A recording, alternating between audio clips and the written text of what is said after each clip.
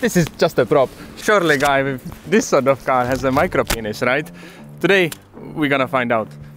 Sort of. I hate automobiles. Generally, but especially in this city. This city is so small that 20-minute walk from a city center gets you right about here. I'm in the forest.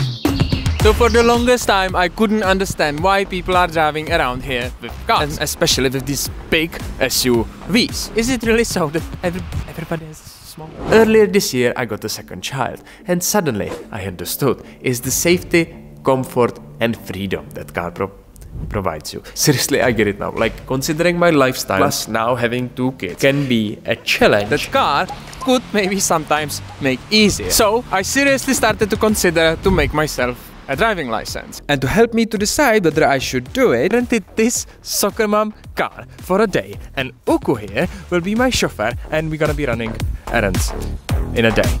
That's the content. I'll be comparing it to the way how I usually do my chores around the city with cargo bike. I prepared 4 challenges to figure what are the pros and cons of each. Should you drive one or the other? Will my genitalia become smaller by driving all day in SUV? No, seriously, the aim is to figure whether I should make myself a driving license and start to drive a car. And don't worry, I will get to the bit with measuring penises because of the size of a car just in a bit.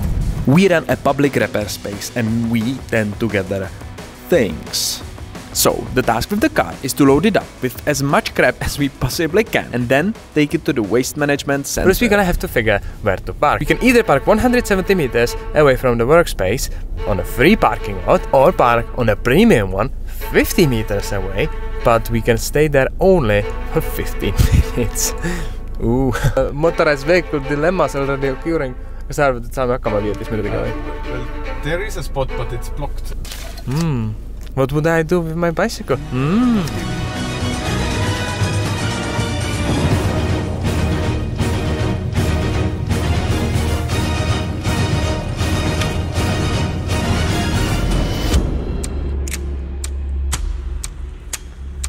This, on the other hand, was dramatic. If we won't manage in 15 minutes, there comes this dude who might give us a ticket for 50 euros.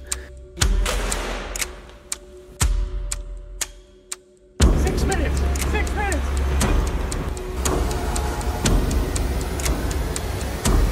Should we just cheat?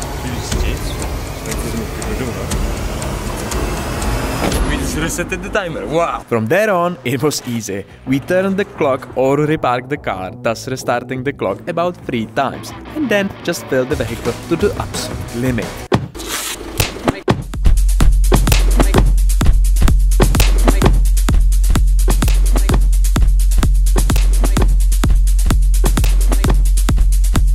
We traveled 5.6 kilometers and unloaded about 200 kilograms of stuff. And it took us all 180 minutes. Pretty smooth. Pretty smooth. I wonder how my other me is doing. Same task with the bike. Junk to the dump.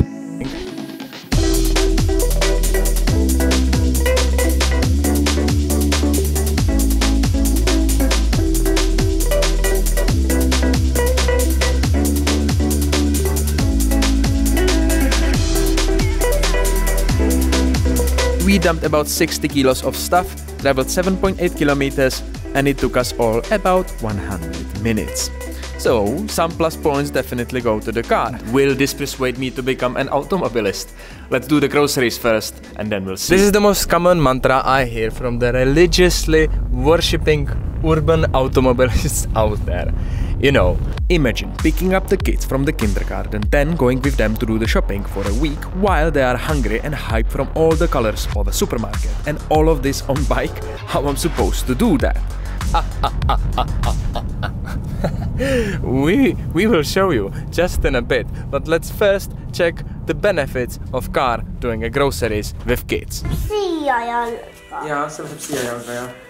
I'm not gonna be taking the second child with me, the small one, because we just can't torture him like this. Then for the experiment to retain it's like realism, we're gonna take this child instead. It's, by the way, it's a surveillance camera that I made from old laptop. It actually works, it's pretty sick. But anyways, we're gonna take it with us to the shop and treat it like a real ass baby the whole time.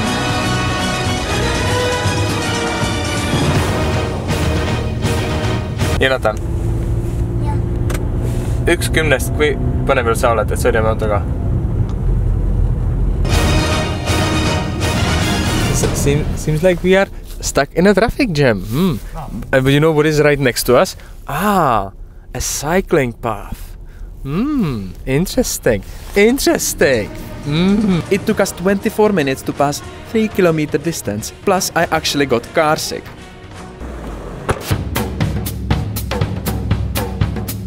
I usually order my groceries from the internet, so I actually haven't experienced the hustle to go to shopping with 2 kids. But we somehow managed. Oh, baby crying. Other one is eating his buggers. What is gonna happen? Oh my god. Yeah, Tula. Bye. Now, the same task with the bike. It was the same deal. Same shop, same kids, same distance, and the same shopping list for a week. Not the same week, obviously. So good! So sweet! Leave the baby here because, you know, it's actually not a real baby and it's just such a hassle to take it out, so we just leave the baby here. After a little bit of fiddling and stuffing, I fitted all the children and all the shopping into the bike and we were ready to go. In the end, both ways, there and back, took about the same time as with the car. Plus, my motion sickness was gone. I'm not being ill. I'm not ill. Like riding like this, like last time when we went, I was super ill in the car. Like this, it's fresh air, you know.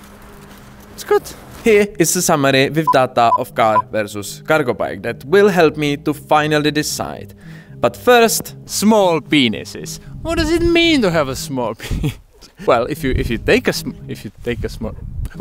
penis as a symbol, then well, it indicates that there is a lack of potency, lack of potentiality, the lack of the might to bring things into being. Like it's small, so it doesn't have power. As the meme goes, you compensate that lack of strength with you know big powerful car. Now I approached it scientifically. I compared the statistics of how many people have micropenis and how many people approximately drive with this kind of big car. And the statistics don't match. There is significantly more people with big cars than with micropenises. So what is going on?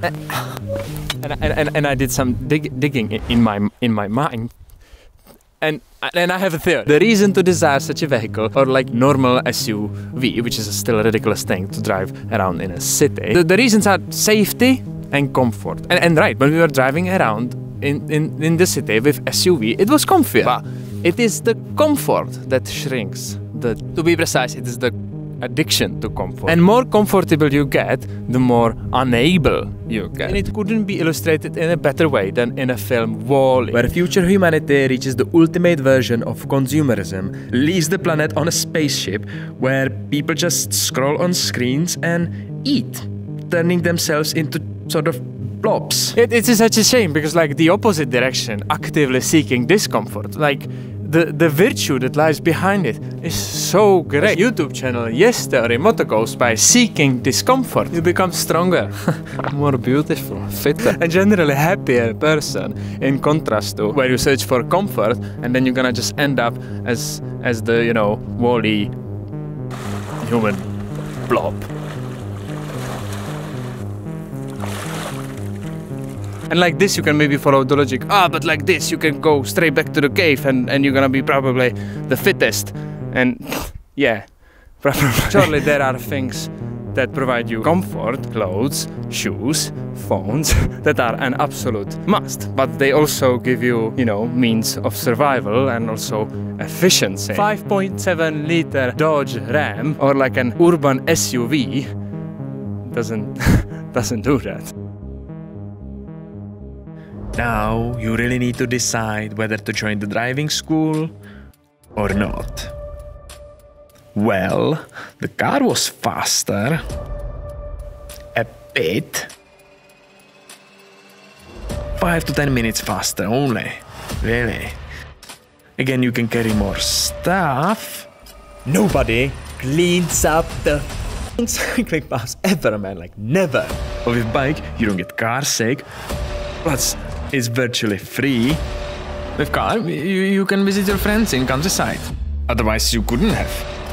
Cars make city really shitty for people and dude, you're a person. You're right.